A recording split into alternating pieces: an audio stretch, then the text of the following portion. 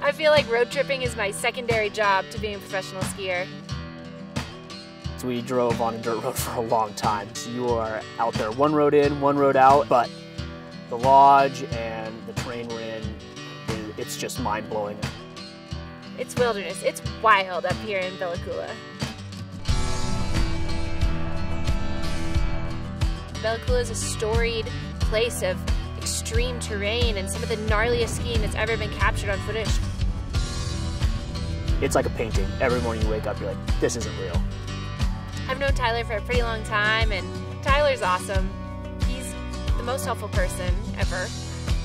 It's not just the skiing, it is the adventure, and it's cliche, but at the same time, those are the memories you never forget. Oh, we crushed it!